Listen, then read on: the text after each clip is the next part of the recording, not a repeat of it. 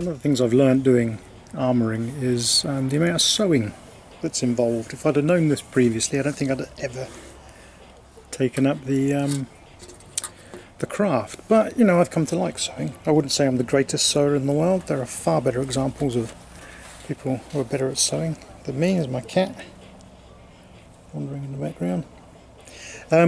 Far better people than me that do sewing. I'll put a few tailors that I admire, historical tailors that I admire, in the details below the video. But this is just, I thought I'd take a quick look at blanket stitch. It's really useful for running two edges together, where you're not too fussed about the seam, but you just don't want this to pull apart, because what I'm going to do later is join the two blanket stitches together with another run of blanket stitch. When you see it from that side, it's all tidy.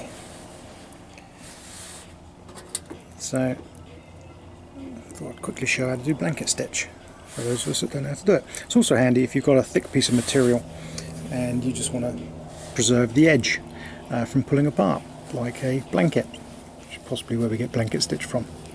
Remember all the woolen blankets I used to use, always had this stitch running down the edge. It's really straightforward. Just come back a little bit.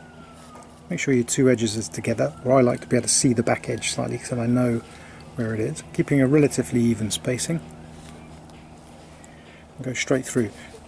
The mistakes I normally make are holding the needle like this, and you end up just touching through on the back there, so make sure you're perpendicular.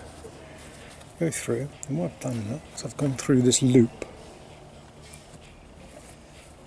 And you just gently pull it tight. Down and just tidy it up. Don't go cranking it, because that can wreck the knot. And you just keep going. It's quite straightforward. Do another one this way. I've waxed this thread, which means it doesn't tie into a big knot when it gathers. Another way, that's the most efficient way in my opinion, is sometimes you'll find